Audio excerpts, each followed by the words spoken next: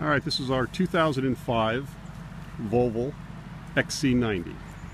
This has the V8 engine, automatic transmission. The has 101,000 on it right now, but we drive it every day, so you're talking probably 102, 103,000 by the time it's sold. We had the car over a year now, and what happened on, I'll point out the negatives.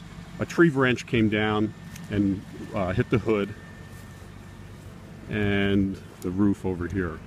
So we took the hood and had it repainted, and I never messed with this up here, but it came down and it hit right here. Not a big deal, it doesn't affect anything. You could barely see it. And flaws in the body, bumpers are all nice. I have a little clear coat just on this fender here, peeling on the top, but that's it. There's a thing in the door. The rest of the body's in pretty good shape. Paint's nice, bumpers are nice. I think there's a ding, maybe a couple dings right in here. It's not even really noticeable, you know, but it shows well, and it's a very nice car to get around in and drive. Now, over the last year, we had a transmission started not shifting properly, so we took it in.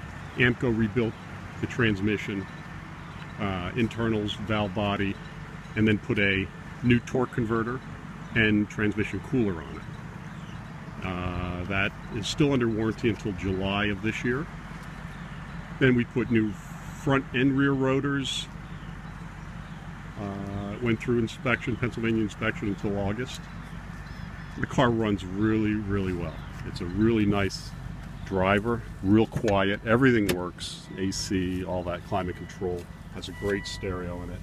The miles are 101,726 right now, but again, we drive it daily, so normal cracking on the seat, but nothing, no rips, not worn through.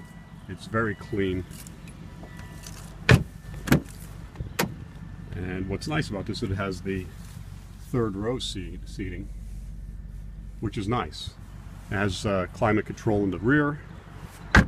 Tires are probably 50% or better. I'd say 50%. You get another year, 2 years out of them. It's quiet, drives really well. And again, everything works. No surprises. But what's nice is the transmission's finished, brakes are all done.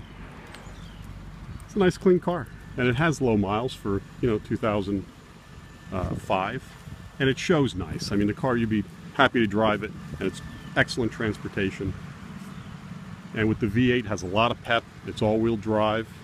Will go anywhere in the snow. Just amazing. And it's running right now, so it's just a quiet vehicle. Okay, thank you.